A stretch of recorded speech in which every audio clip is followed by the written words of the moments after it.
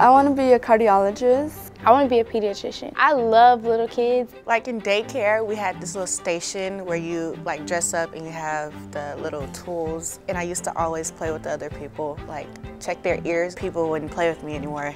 I became interested in medicine in 8th grade when I had to do a research project on cardiovascular disease. Science and health are at the forefront of opportunities for students in the future. Now, we can't keep those going unless we continue to produce people out of middle school and high school level who are really going to be focused. In order to be successful in those fields, students need a strong science and math background. Having this type of program in the middle schools will prepare the students better for moving into the magnet schools such as DeBakey High School. Not only will they have intensive, challenging, and fascinating courses in science and mathematics, they're also going to learn the language and communication skills that they're not going to need to be successful. Our focus is to prepare students for the most rigorous high school, for the most prestigious colleges. So we think this is a fantastic idea to help soften that transition for students to enter into our program.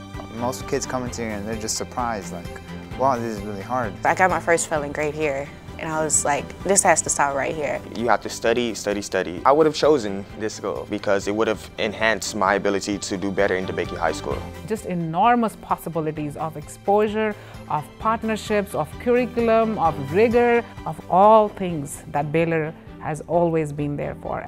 Students will have opportunities to work with scientists in training who are graduate students in our labs here at Baylor, to interact with medical students who someday will become practicing physicians, as well as to interact with our science and teaching faculty.